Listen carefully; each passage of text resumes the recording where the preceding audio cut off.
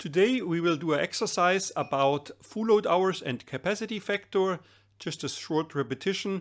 The full load hours is the actual electrical energy generation during a year divided by the installed nominal power capacity.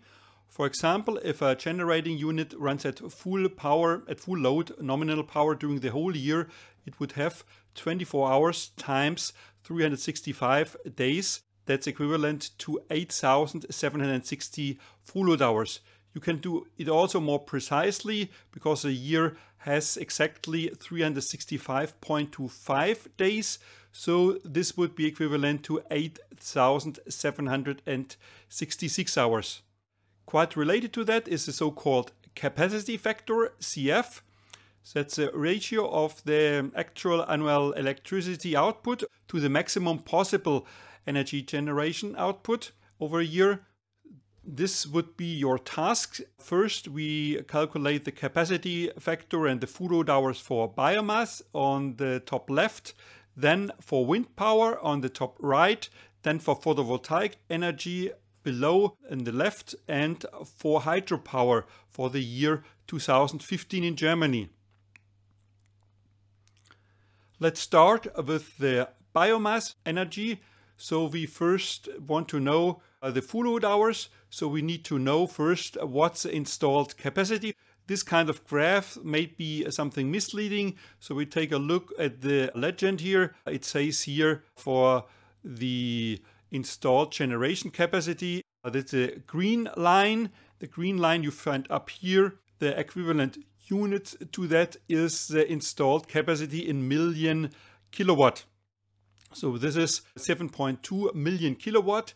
That is equivalent to 7.2 gigawatt. That's a nominal installed capacity.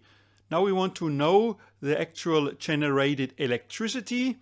You find on the left side here, that's the electricity in billion kilowatt hours.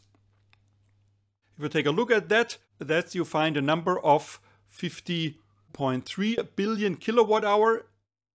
So let's do the calculations. We already know from the table. So we know full load hours times the generation capacity is the actual generated electricity, or the other way around, full load hours is equivalent to actual generated electricity divided by the nominal generation capacity. Let's put in the numbers. So we have a 50.5 terawatt hour. That's equivalent to 50.5 times 10 to a power of 12 watt hours divided by the generation capacity. That's 7.2 gigawatts. That's equivalent to 7.2 times to a power of 9 watts. And that is 7,014 hours, the number of full load hours. Let's come to the capacity factor. That's the actual electricity generated divided by the theoretical generation if a power plant would run on full power during the whole year. Let's put in the numbers. So actual generated electricity is 50.5 terawatt hours divided by the theoretical generation.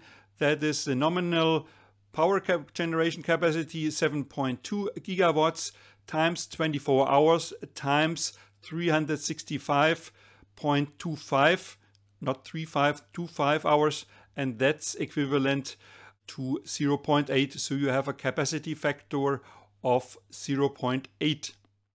That's quite good capacity factor. If you will see, if you come to wind and solar power, this capacity factor will be much less.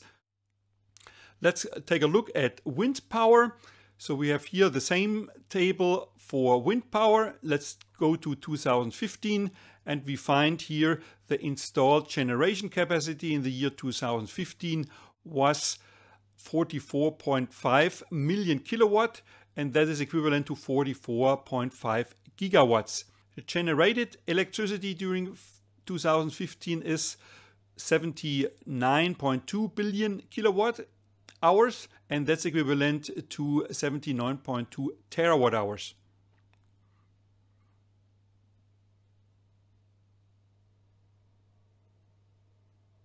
So let's take a look at the full load hours. The full load hours is a generated electricity divided by the generation capacity. Let's put in the numbers. 79.2 terawatt hours divided by 44.5 gigawatt, and we find the number of 1780 hours. The capacity factor is the actual electricity generated by the theoretical generation. Let's put in the numbers, and then you find here that the capacity factor is 0.2. So much less, 4 times less than the one for biomass energy. This depends on the site.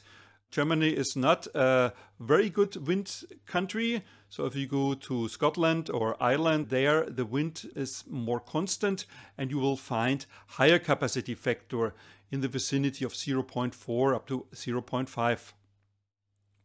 Let's take a look at solar power.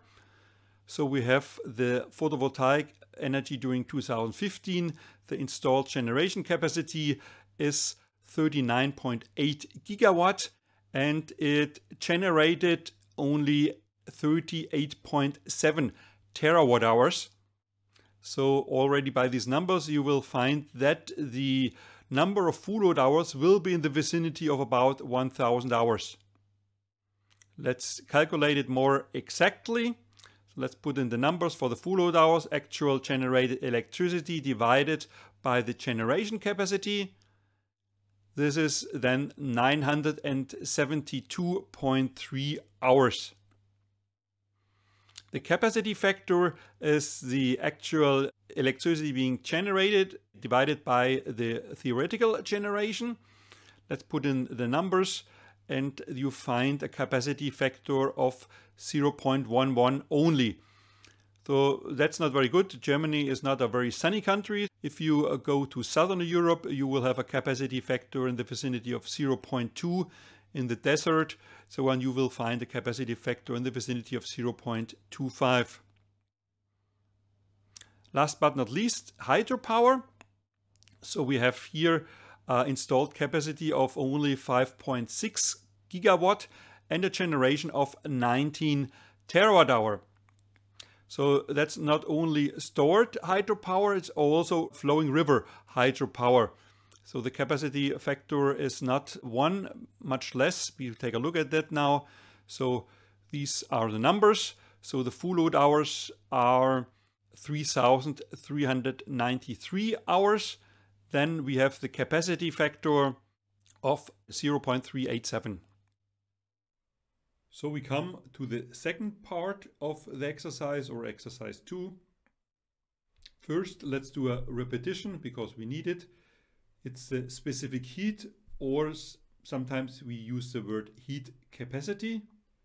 The specific heat or specific heat capacity, or sometimes you hear the word thermal capacity, small letter C, unit is joule per gram Kelvin, is the amount of heat or heat energy required to raise the temperature of 1 kilogram of matter by 1 Kelvin. The relationship between the heat Q and the temperature change delta T is, so we have here BQ is equal to C times delta T times M, the mass of the matter you want to heat. The relationship does not apply if a phase change is encountered. We discuss that later, because the heat added or removed during a phase change does not change the temperature. To give you some examples of specific heat, air as a specific heat of 1 joule per gram Kelvin. Of water, specific heat is 4.18 joule per gram Kelvin. So ready now to do the exercise.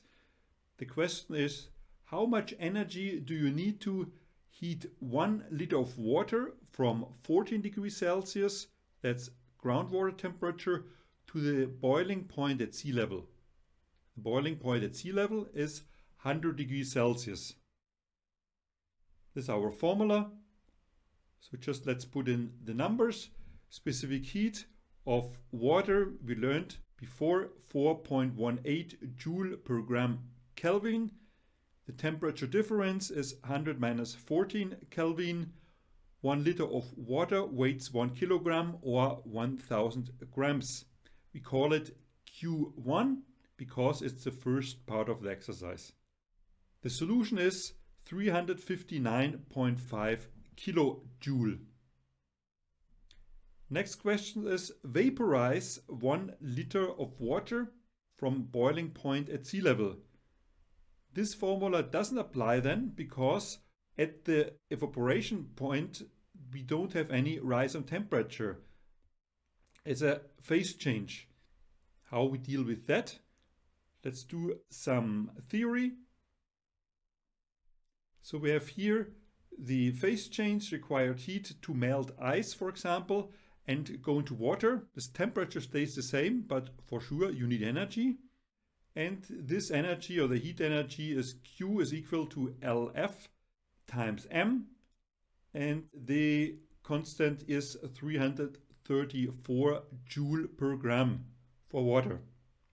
There's another phase change from liquid to steam or to gases. This is called QV for evaporation, and we stay at the temperature of 100 degrees Celsius. So we have liquid and gases. So the formula is Q is equal to LV times M, and the constant LV is 2260 joule per gram for water. If you compare those numbers, you see that it needs much more energy to evaporate water at 100 degrees Celsius rather than to melt ice. Okay, let's apply this.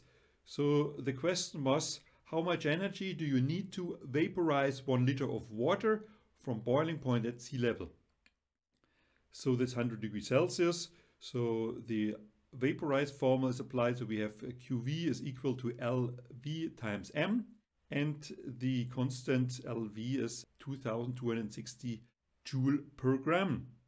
If we put in the numbers, we have then 2260 kilojoule or 2.26 megajoule.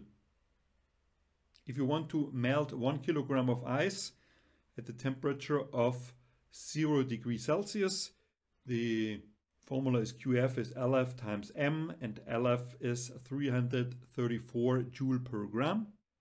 And you come to a number of 334 kilojoule. So now I calculate all the energy requirement for that. Now we want to see what is needed in terms of fuels in order to perform that.